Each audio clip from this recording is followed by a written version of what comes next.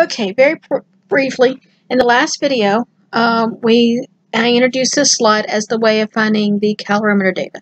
So there's basically 3 steps, which is 1 to solve for Q, 2nd solve for M, and then 3 find the delta H by dividing Q divided by N. So this is the problem. 6.74, when 23.6 grams of calcium chloride was dissolved in water in a constant pressure calorimeter, the temperature rose from 25 degrees Celsius to 28.7 degrees Celsius. If the heat capacity for the solution in the calorimeter is 1,258 joules per degree C, what is the enthalpy change for this reaction? And then the reaction or the dissolution process is given below. Okay, so as always, we're going to start by writing down our information. Okay, so we have a mass of 23.6 grams. We have a calcium chloride.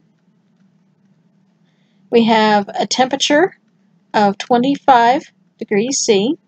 We have a temperature of 28.7 degrees C.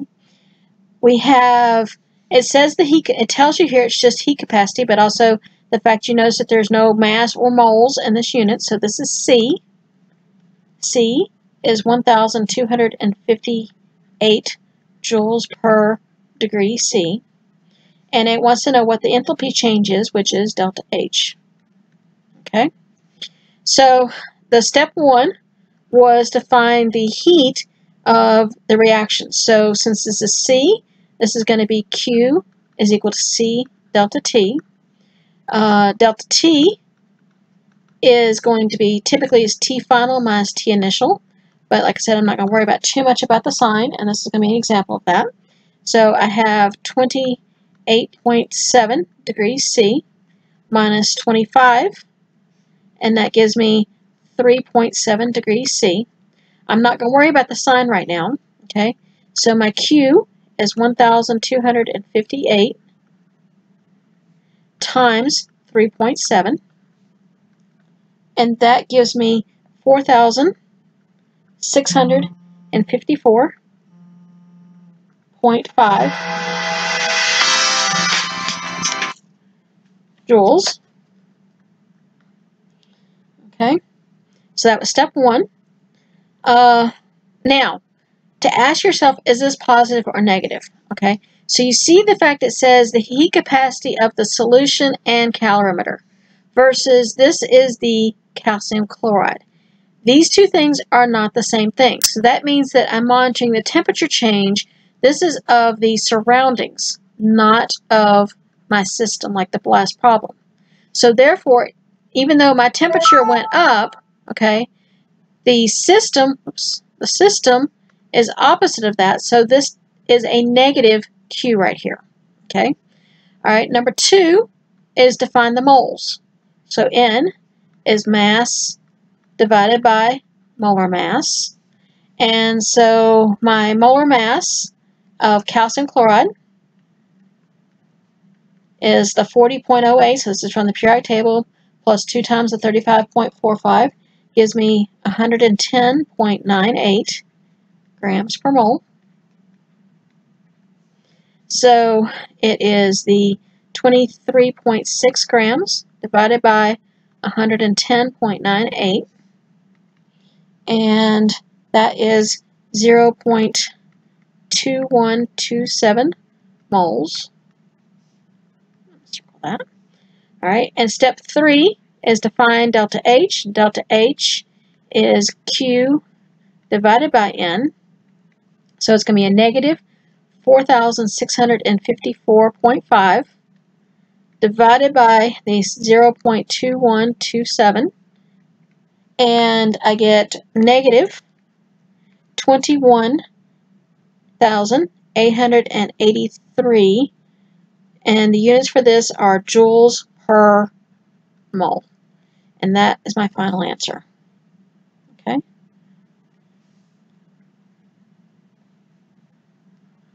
So that one is my final answer. Okay. All right, we have another problem.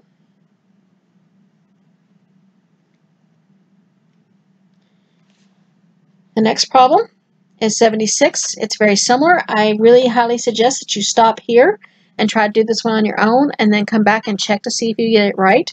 That's the best way to do these type of problems. But you need to pause because I'm going to go ahead and work it. Okay, so a sample of benzene, C6H6, weighing 3.51 grams was burned in excess oxygen in a bomb calorimeter. The temperature rose from 25 degrees Celsius to 37.18 degrees Celsius.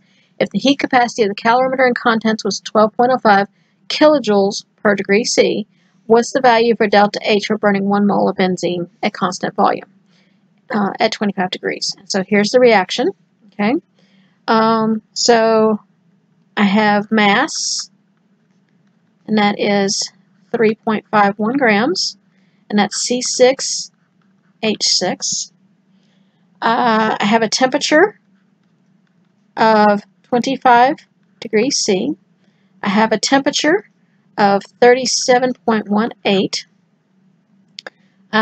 This is also C, and again, because there's no units of mass or moles here, so kilojoules per degree C. So this is C, is 12.05 kilojoules per mole, or per degree C, sorry. And again, it wants to know what is delta H. Okay, so step 1 is to find the Q. So the Q is going to be C delta T.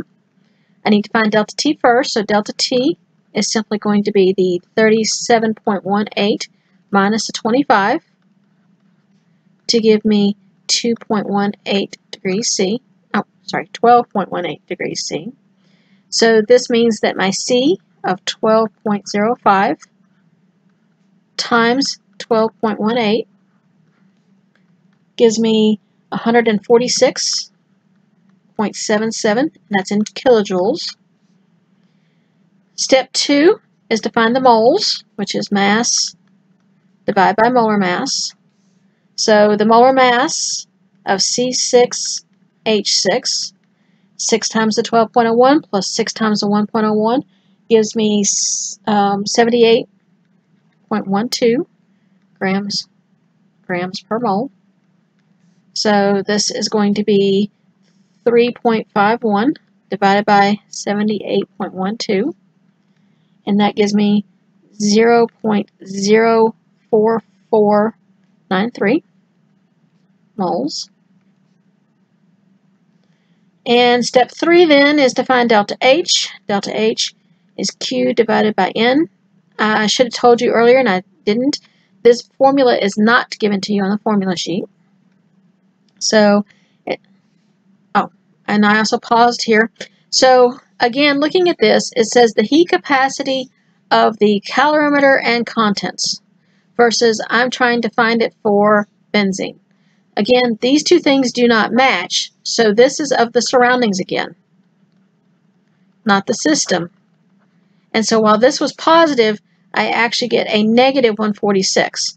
So I'm going to have a negative 146.77 divided by the 0.04493, and that gives me a negative 3267, and this is in kilojoules per mole for this one. Okay, and so this is my final answer here. Okay, all right, so that's the end of this video.